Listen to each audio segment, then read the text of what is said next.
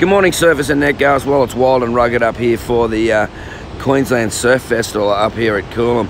There's a couple of little ways if you're keen to get into it. There's plenty of swell up here. A little bit less on the Goldie there. It's about half to just over a metre. Water temperature 27 degrees. High tide around about 7 o'clock in the morning. And south to southeast winds just like here, about 15 to 20 knots, maybe a bit stronger, 20 to 25. Look, with the high tide at 7, you probably get a couple of full ones that snap us through to Rainbow, occasionally at Kirra, windy at Burleigh and Currumbin. That'll be about the go. D-Bar is going to be pretty ugly. Tweed Coast Point's worth a look, but as you can see, it's still a sloppy, short period wind swell. Things should get better in the next few days. Go and enjoy. Catch you in the waves.